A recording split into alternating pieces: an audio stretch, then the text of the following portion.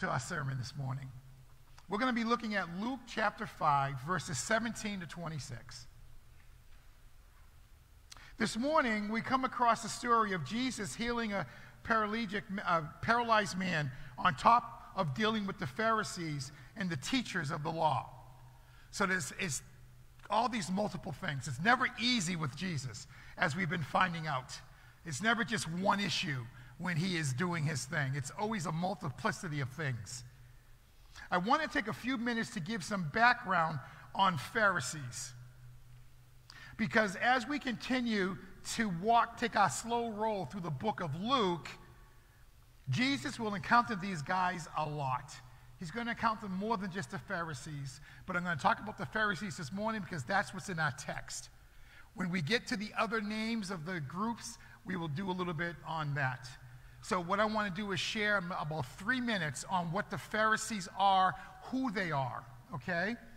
Now, the background I'm sharing with you comes from a number of sources pulled together to give a realistic view of the environment in which Jesus was dealing with. So the 4 sources I'm going to give you is I took bits and pieces, put it into my own words, whatever, but I have to tell you where I got the information, okay? So, the first source is John MacArthur's Study Bible. The second source is J. Vernon McGee's Through the Bible's commentary. The third source is Tony Evans' Bible commentary. And the fourth source is Warren Wiersbe's The Bible Exposition Commentary. I do a lot of reading, obviously, to make sure that when I stand before God's people, I am talking God's word, okay? And so it's important that you know that what I'm going to share with you about the Pharisees comes from these brothers who've done deep study. And this by no means, is a deep, dark dive. This is just a couple of things about the Pharisees.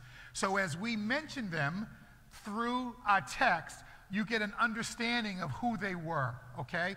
But by no means is this a deep dive at all. That's like a Sunday school class for us to really get into that, okay?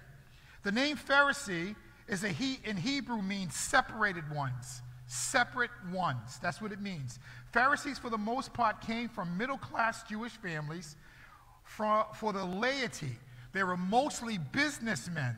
They were not priests or Levites, okay? They were not priests or Levites. They were middle-class dudes. They were mostly businessmen. Pharisees were highly zealous for ritual and religious purity according to the Mosaic law. They loved the Mosaic law. By the way, the Mosaic law is the law that Moses gave, the 10 Commandments, okay? Now that's where it gets interesting. Because as I tell you that they loved the Mosaic law, listen to what they did to it. The Pharisees added 603 laws and commandments to the original 10 commandments God gave Moses. So on one hand, they love the 10 commandments and what Moses laid out, but on the other hand, they created 603 new commandments and rituals, okay? Commandments which came to a total of 613 total commandments the Pharisees imposed on the Israelites in the temple. Okay? That's what they did. Pharisees represented the orthodox core of Judaism and really influenced the common people in Israel. They had a lot of clout, guys. A lot of clout. Jesus usually rebuked them. Now, it's interesting. I'm going to give you the text. Jesus usually rebuked the Pharisees. Jesus rebuked them for using human tradition to nullify Scripture, as well as calling them out for their hypocrisy. Jesus always was right there, okay, calling them out. They were hypocrites. And they basically created rules and rituals to satisfy themselves. God gave the 10 Commandments. That's all he gave. So what did Jesus do? Matthew chapter 15, verses 1 to 9. Matthew chapter 15, verses 1 to 9. Then some Pharisees and teachers of the law came to Jesus from Jerusalem and asked, "Why do your disciples break the traditions of the elders? They don't wash their hands before they eat." Jesus replied, "And why do you break the commandment of God for the sake of your tradition? For God said, 'Honor your father and mother,' and anyone who curses his father or mother must be put to death. But you say that if a man says to his father or mother, whatever help you might otherwise have received from me is a gift devoted to God, he is not to honor his father with it. Thus, you nullify the word of God for the sake of your tradition. You hypocrites! Isaiah was right when he prophesied about you. These people honor me with their lips, but their hearts are far from me. They worship me in vain. Their teachings are but rules taught by men." Those were the Pharisees. So every time you read your Bible, you have a bigger sense of who these guys were. They were really just bad guys, okay? Please give a warm welcome to Sister Danelle Dimitri as she comes to the platform to read this morning's text. Please pull out your Bibles or your devices, whatever you use. We're a Bible teaching church, so we want you to see it and read it for yourself.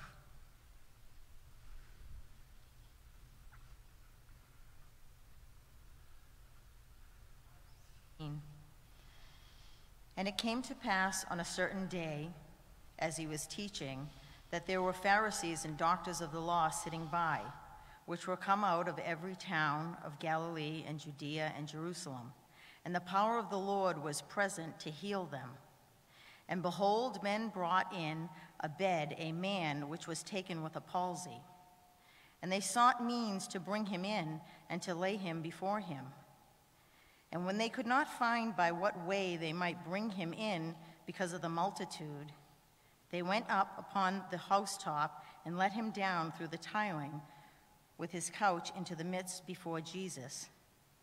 And when he saw their faith, he said unto him, "Man, thy sins are forgiven thee." And the scribes and the Pharisees began to reason, saying, "Who is this which speaketh blasphemies? Who can forgive sin but God alone?" But when Jesus perceived their thoughts, he answering said unto them, "Why reason ye in your hearts? Whether is easier to say, thy sins be forgiven thee, or to say, rise up and walk? But that ye may know that the Son of Man hath power upon the earth to forgive sins," he said unto the sick of the palsy, "I say unto thee, arise and take up thy couch and go into thine house." And immediately he arose up before them, and took up that whereon he lay, and departed to his own house, glorifying God. And they were all amazed, and they glorified God, and were filled with fear, saying, "We have seen strange things today."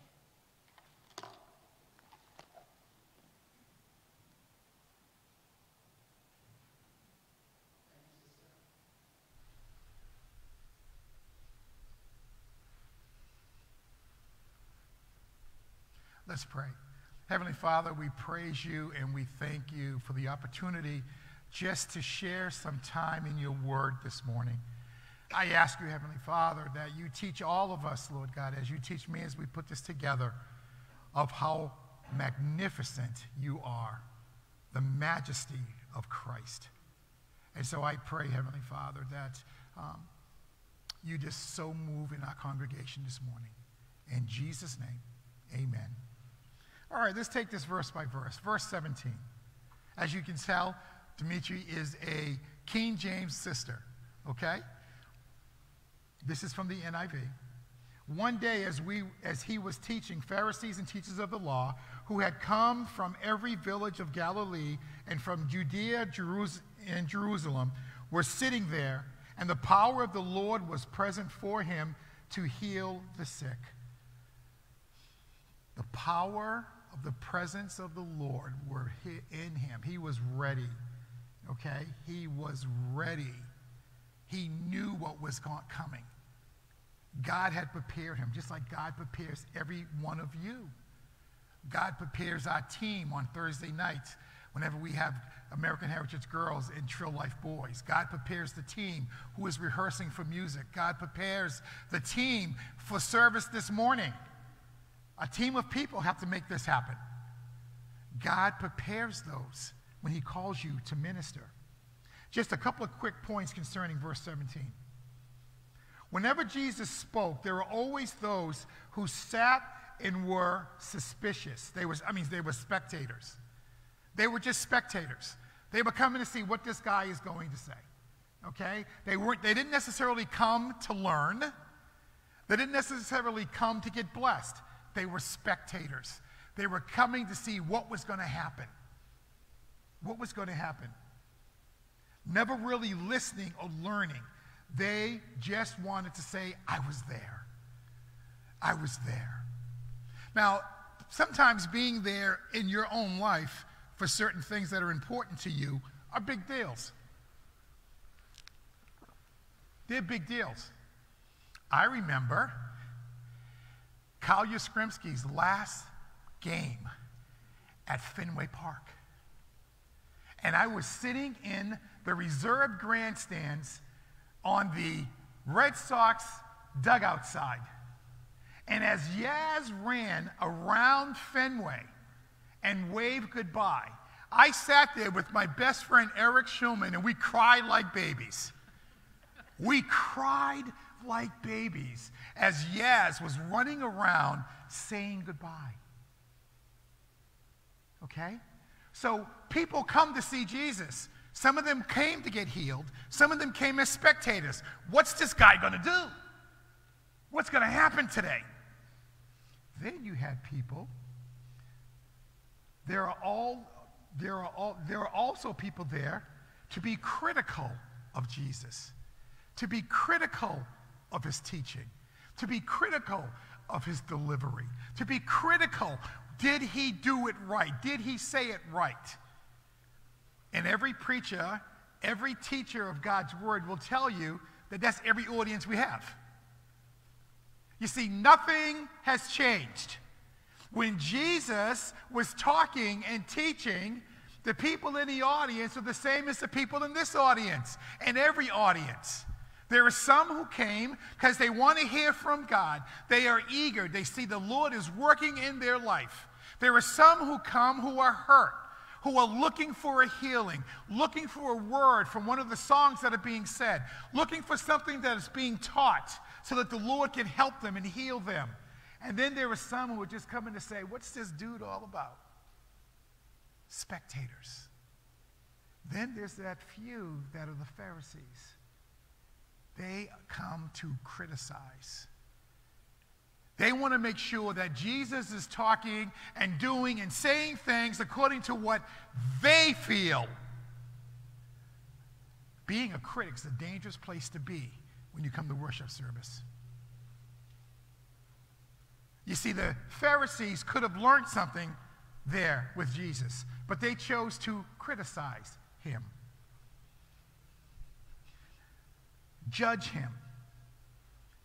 Remember what Paul said in Romans about judging someone's ministry, about judging someone's servants, people who are serving the Lord. Be careful how you judge them. When they're doing it for the Lord, be careful how you judge them. Listen to what Paul said in Romans chapter 14, verse 4. Who are you to judge anyone else's servant? To his own master he stands or falls. You know what that means? You know what that means? Guys, I love you being here. I do. I love us growing. I do. But every Sunday I preach to one person. I preach to the Lord Jesus Christ. That's all. When our team is up there singing, they're singing to one person. They're singing to the Lord Jesus Christ. We serve him. We serve him. And the rest of the scripture says, and he will stand, for the Lord is able to make him stand. Be careful how you criticize God's people. Be careful.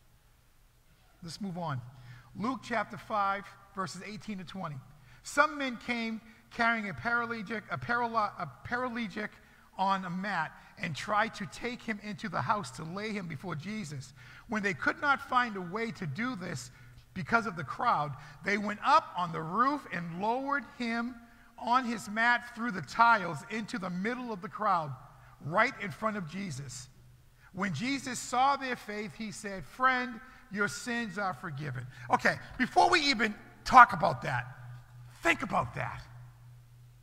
You know, sometimes when I'm reading God's word, I put myself in the story.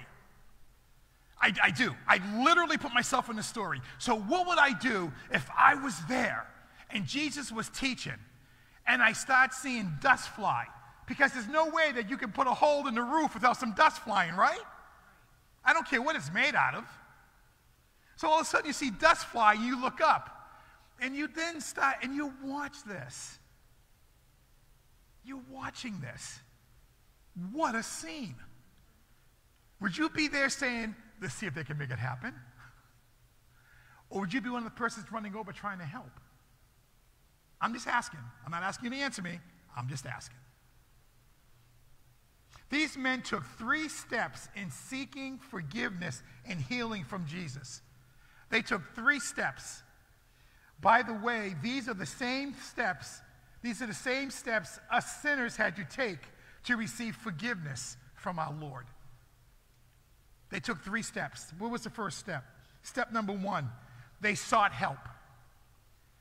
They sought help. When we came to know Jesus Christ as our Lord and Savior, most of us were a mess. We were a bona fide mess. No matter where we were in our life, whatever we were doing was not working. We were a mess. You may have not been a mess to others. You may have been very successful. Great job, great education, nice house, beautiful wife, the kids. But internally, your heart was a mess. It was a mess. And when we came to Christ, that was the moment, that we admitted that we were a mess. Lord, help me. I remember saying those words in my kitchen. Jesus, if you're real, if you are who they say you are, would you please save me? Because I was sick and tired of being sick and tired. Now, I'm not the only one with that story, kind of a story. Many of us have that story. Many of us. They sought help. The paralytic had to find some friends to carry him as they were all seeking Jesus. Have you ever asked anybody to help you move? All of a sudden, all your friends are like, well, you know, I got to go shopping. Nobody likes to move, and nobody likes to help people move. Now, can you imagine this paralyzed man asking 3 of his friends to help him go see Jesus? They knew he couldn't walk. They knew they had to carry him, right? So their need was just as much as the paralyzed man. There was no way the paralytic could fight his way through the crowd to see Jesus. It is always necessary to seek Jesus in our time of great need and desperation. That's the time that we can seek. That's the right time. That's when the heart is right. Many people have a testimony, like my wife. She grew up in a Christian home. She went to church every Sunday in Sunday school, part of all of the ministries in church, went to summer camp, did all of those things, and just knew, because she understood who Jesus was, because her family always put her in the environment that a Bible-teaching church that preached Christ, that for her to come to Christ, it was the right thing to do. And many of you staring at me had that kind of a testimony. You didn't go through what some of us went through. Praise the Lord. By the way, the party is still the same. The Bible says that the angels will rejoice for every soul that comes to know Jesus. So the party is still the same. So if you came to know Christ in the bottom of a jail cell after a drunken stupor and you gave your life to Christ, the angels are partying. If you came to Christ as a teenager or as a 12-year-old girl like my wife, and you understood who Jesus was, and you accepted him as his Lord and Savior, the party is the same in heaven. There is no different party. You're a soul that came to Christ. That's what these men were seeking. They didn't know exactly, but they knew Jesus could help them. Here's what the Bible says about seeking the Lord. Hebrews 11:6. Hebrews 11:6. And without faith it is impossible to please God, because anyone who comes to him must believe that he exists and that he rewards those who earnestly seek him. If you are seeking after God, you will find him. If you are seeking after God. Now, I know that many of you, most of you, are not wired like me. You're not. You're not supposed to be, because God wired all of us differently. But I turn that around. When I'm talking to someone involved in a cult, do you know what the easiest lead in to tell them about Jesus is? Use the cult against them. I say, John, you have a desire to seek God, or you wouldn't be here. The problem is, they can't lead you to the God you're looking for. Let me show you the God that you're looking for. It's the same thing that the Apostle Paul did. Remember on Mars Hill? He walked around and saw all of these tokens of worship, and then there was a statue or something that's, to the unknown God.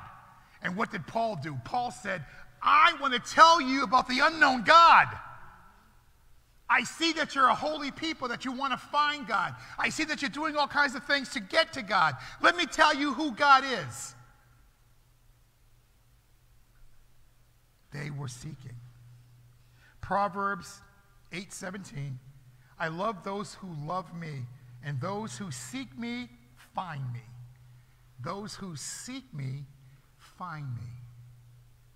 Those who seek me find me. Step 2. These men believed and had faith and confidence in Jesus' power to forgive sins and to heal. They didn't know how. None of us know how. When I gave my life to Christ in the middle of my kitchen that Wednesday night at 2 o'clock in the morning, I didn't know how it was going to happen. I just knew that I needed him. I just knew that internally I was a mess. No, I didn't levitate. I didn't rise off the floor and start floating around the kitchen. But I was different. The power of the Holy Spirit, I was different in an instant.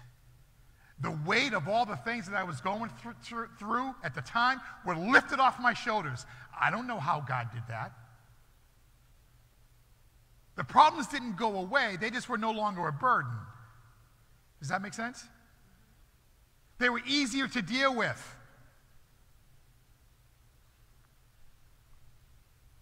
Do you have faith and confidence in Jesus' power? Don't answer that question. I'm just asking it. Do you have faith in the power of Jesus Christ? Here's what the Bible says. Romans 15:13. May the God of hope fill you with all joy and peace as you trust in him, so that you may overflow with hope by the power of the Holy Spirit. We as Christians, we as believers should never, ever, ever lose hope. We should never lose hope. Because we have the indwelling of the Holy Spirit who dwells in us. For those who that may sound for the first time, like, what is he talking about? I'm talking about that's what a Christian is. A Christian isn't a person that goes to church every Sunday, or goes to Mass every Sunday, or goes to whatever church you go to every Sunday. That is not a Christian. That is a church-going person. A Christian is a person that knows that they're a sinner. They ask the Lord Jesus Christ to forgive them of their sins.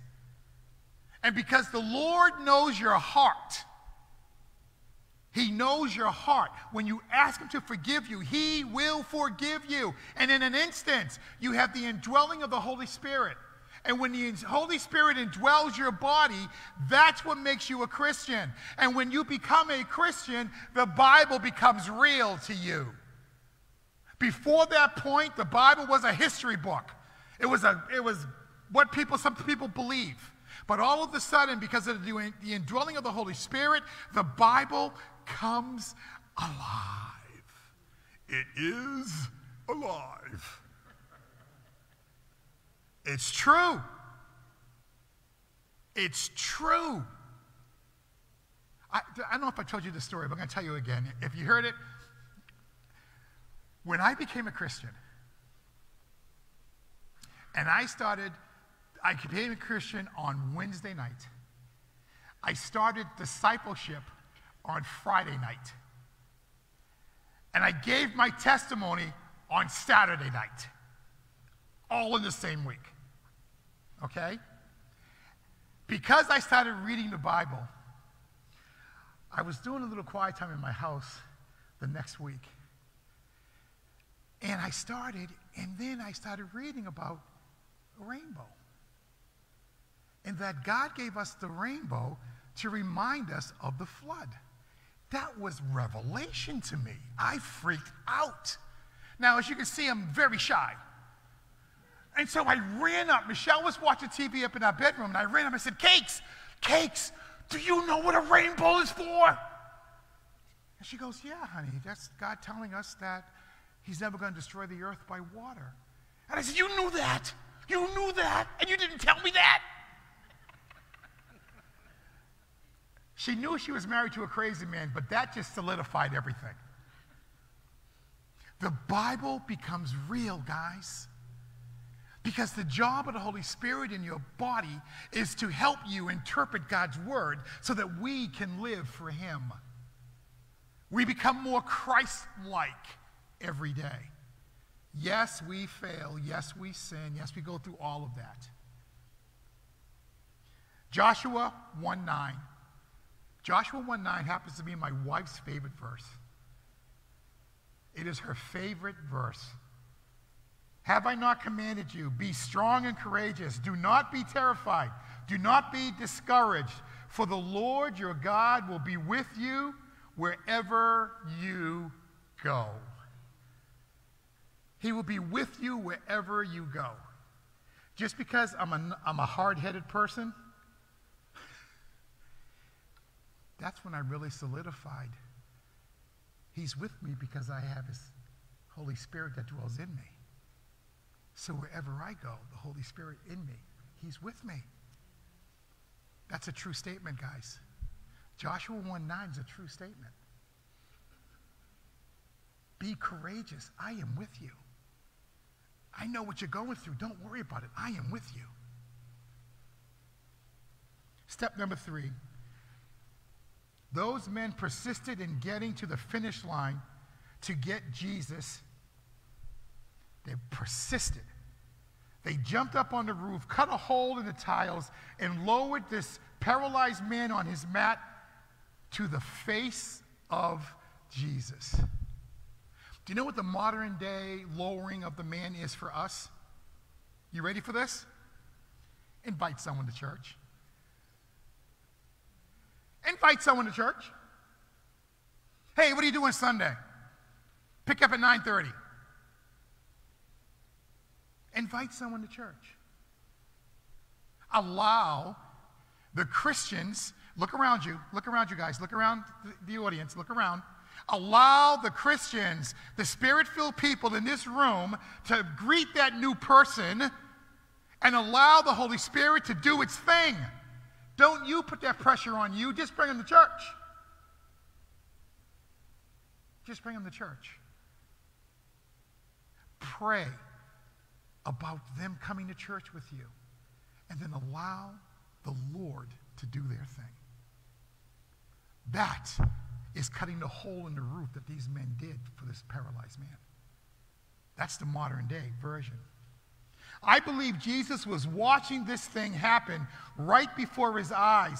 In their spirit of boldness and persistence in their broken state, Jesus was touched by their spirit of great need.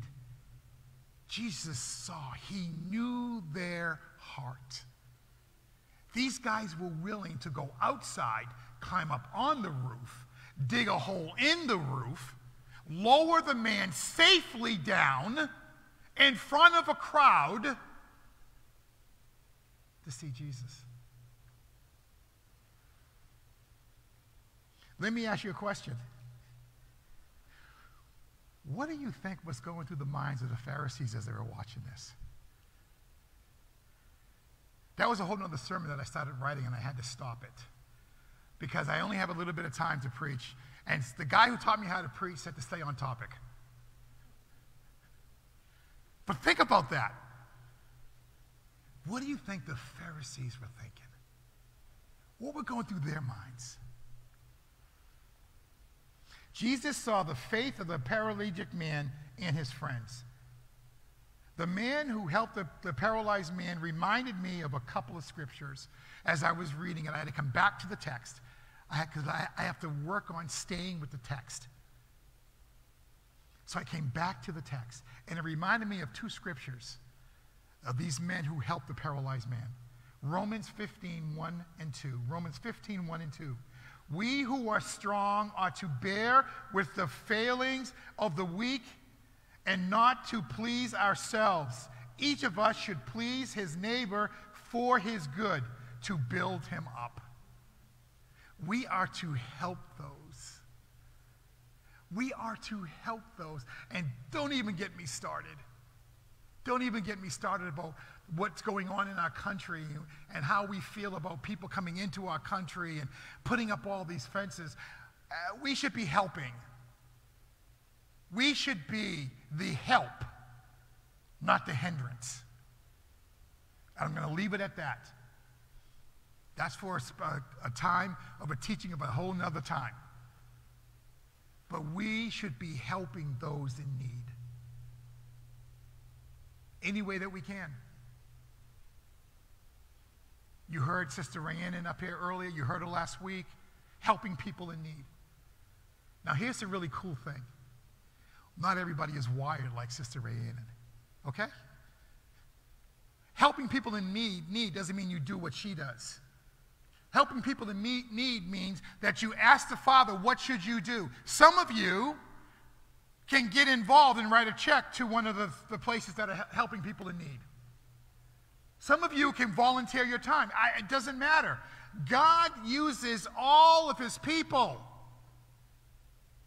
And believe me, his people who can write a check, that is a blessing, guys. It's not a curse. It is a blessing from the Lord. So some of us can write a check. But all of us are responsible for helping those who are weak. Galatians 6:9 says this, let us not become weary of doing good, for at the proper time he will reap a harvest if we do not give up. Guys, when you are working in the ministry, when you are here working with the American Heritage Girls and all you're doing is helping clean up, or maybe you're helping in the classroom, maybe you're helping at the registration table. If you're here for Trail Life and you're downstairs with the guys and you see our leaders got it going on and it's really doing a great job, and you're there and you're going to jump in and you're outside playing with the boys, everything that you do is a blessing to the Lord. Stop looking at what you do and putting it on a scale. You do what you can do, and you will be blessed the same. I remember hearing a sermon by Billy Graham. I loved him. I loved Billy Graham. And I remember him talking about all of these great Christian leaders, and some people think that they're going to have more crowns because they're a great speaker. And he put that right to bed. He said, no, the Christian who lives their life and does according to what God's will is every day will have more crowns than that leader. You see, because God has called that leader to do what he's doing. God is fair. If we are working in our gift mix or our giftness, then we are doing what we're supposed to do. You hear our music team. Gosh, every time I wish I could sing. This is never going to happen. Even with my surgery, my voice is not going to become raw. That's not going to happen. I can't carry a note in a bucket. At all.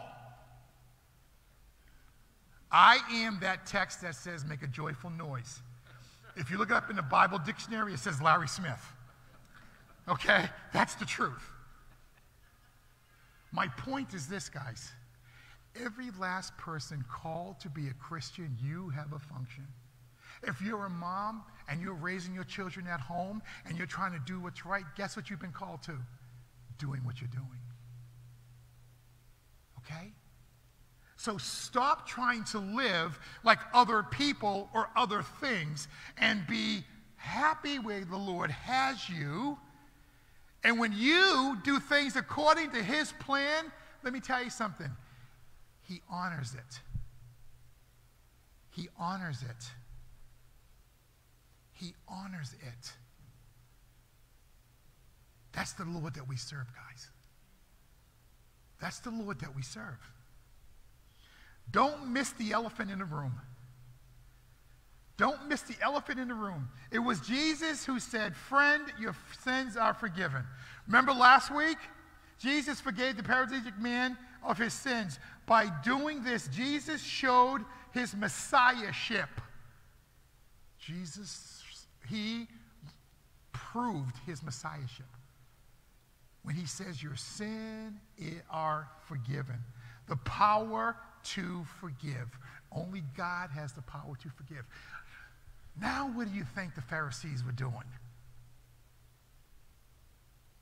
Now what do you think they were doing? You learned a little bit about who they are. They're going crazy.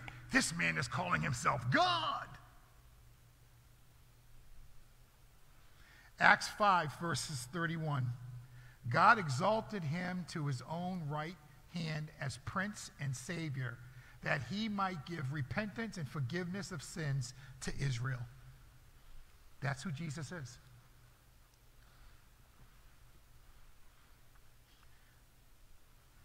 Let's finish up. Luke 21 to 26. The Pharisees and the teachers of the law began thinking to themselves, who is this fellow who speaks blasphemy? Who can forgive sins but God alone? Jesus knew what they were thinking and asked, why are you thinking these things in your hearts? Which is easier to say, your sins are forgiven, or to say, get up and walk? But that you may know that the Son of Man has authority on earth to forgive sins, he said to the paralyzed man, I tell you, get up, take up your mat, and go home. Now remember, I'm back in this scene. I'm watching this. So at this point, the paralyzed man is still on the floor on his mat. He's still paralyzed. The crowd is still there. The Pharisees are over here. The spectators are all over the place. And Jesus says this to them. And he said to the paralyzed man, I tell you, get up, take up your mat, and walk, and go home. Immediately, he stood up in front of them. Boop! Popped up. You know, it's like I was watching the NCAA tournament this weekend. And I have 2 bad knees. I've had 2 knee surgeries, 2 knee replacements. And I'm sitting there, and I'm watching these young bloods, and I got the women's NCAA championship on ABC or NBC or whatever, and I got the men's on, and I'm watching, and both times, you know, the Bible says jealousy is a sin. Okay? Jealousy is a sin. Both times, doesn't matter if it's the women playing or the men, they would fall on the floor and they pop up. I can't do that, guys. If I fall on the floor, I'm on the floor. And I'm watching these kids pop up and down, fall to the ground and bop up and run down the court. And I'm going, did I do that? That's what happened here. Jesus said, get up. This man was paralyzed. He got up, picked up his mat. And everyone's going, what? Really? Yeah, really. Immediately, he stood up in front of them, took what he had been lying on, and went home praising God. Everyone was amazed and gave praise to God. They were filled with awe and said, we have seen remarkable things today. Listen, guys. Here's the guilt of the Pharisees. The Pharisees knew that only God had the power to forgive sins. They knew that. Remember, they knew the Mosaic law. They understood what Moses wrote. They added 603 things just to make sure they knew. So they knew that this was God. They knew it. The problem is the Pharisees failed to see the Son of Man right before their eyes. So they knew it in their brain, but they didn't know it in their heart. Remember guys, if anyone asks you, what are the toughest 12 inches in the world? With everybody, there's a tough 12 inches. That 12 inches is from your head to your heart. You may have the knowledge of what you're supposed to do, but until it reaches your heart, you will never going to behave the way you're supposed to behave. The Pharisees knew the law. They understood mentally that this could be or is the Savior. Remember, what we didn't cover is their education. And they had to memorize the book of Isaiah. They had to memorize that as part of their training. So they had the scriptures. It was in their head and never traveled to their heart. And that's what happens with a lot of people today. A lot of people that we love, they have the knowledge, but they refuse to have it walk the 12 inches to their heart. The problem is the Pharisees failed to see the Son of Man right before their eyes. You see, brothers and sisters, the Pharisees had the same problem many people in our families have. The same problem in some of our friends, relatives, co-workers. Belief in Jesus, God's one and only Son. Some people say, I believe in Jesus. They got the head knowledge. But he hasn't traveled that 12 inches to make him Lord. Because making him Lord, that is when the sanctification starts, the process of you changing who you are and becoming more Christ-like. That's the difference. That's the relationship that we have in Christ. I'm going to read a text. Everyone always stops at John 3:16. But I'm going to read John 3:16 to 3:20 because it's the whole thing. And this is your walking away point this morning. Please rise. Please rise. This is your walking away thought this morning.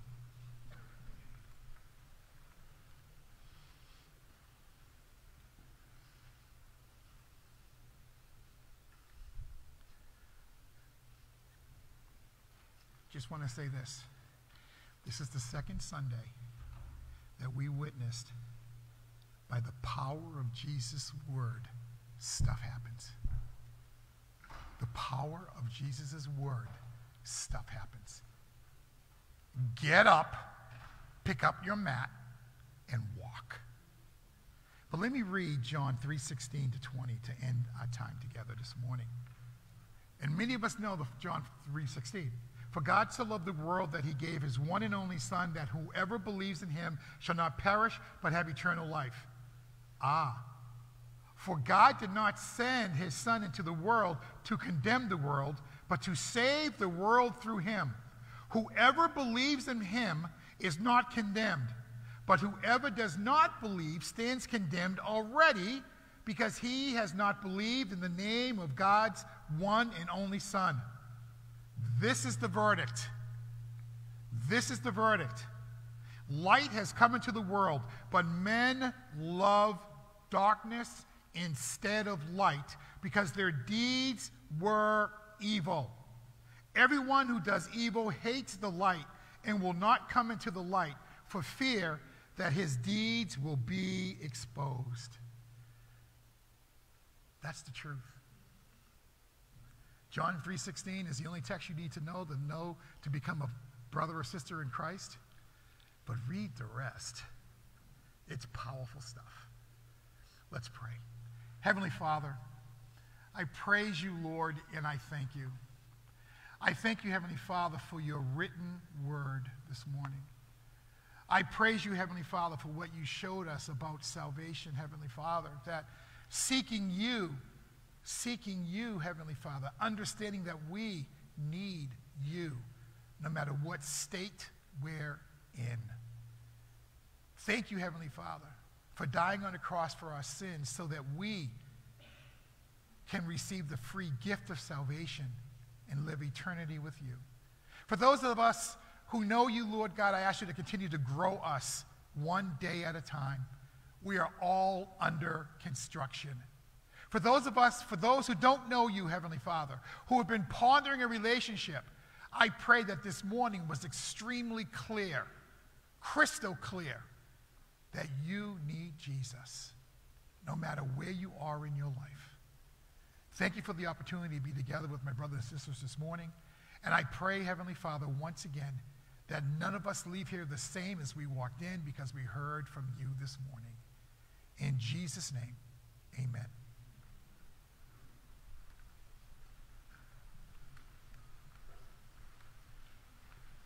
Hey, Cheryl.